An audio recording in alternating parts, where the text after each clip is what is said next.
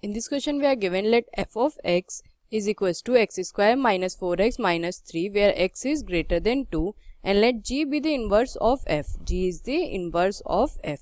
Then we have to find the value for g of x when f of x is equals to 2.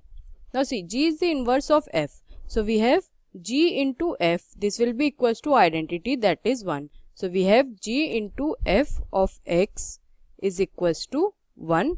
Now differentiate this using product rule. We will get g dash into f of x plus g into f dash of x.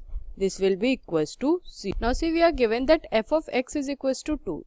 F of x is equals to 2. So we will solve this to find the value for x. See, f of x is x square minus 4x minus 3. This is equals to 2. So this implies that x square minus 4x minus 5 is equals to 0.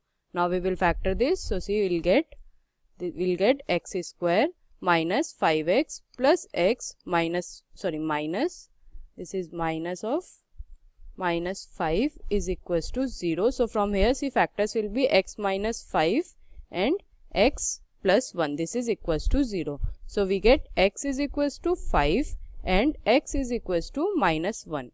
But see, we are given that f of x is valid when x is greater than 2.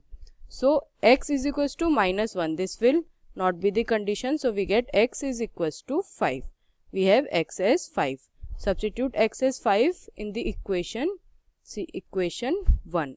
So we'll get, see, equation 1 will get g dash of 5 into f of 5 plus g of 5 into f dash of 5 is equals to 0. Now first we will find the value for f dash of 5. So f of x, this is given as x square. F of x is x square minus 4x minus 3 minus 4x minus 3. So f dash of x, this will be equals to 2x minus of 4. So f dash of 5, this will be equals to 10 minus 4, that is 6. F dash 5, this value is 6. Now we will find the value for g of 5.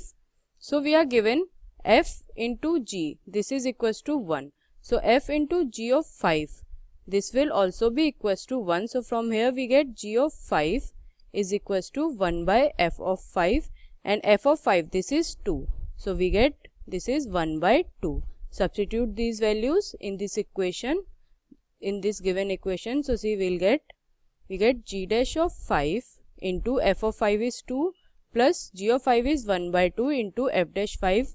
F dash 5 we have calculated as 6. So 6, this is equals to 0.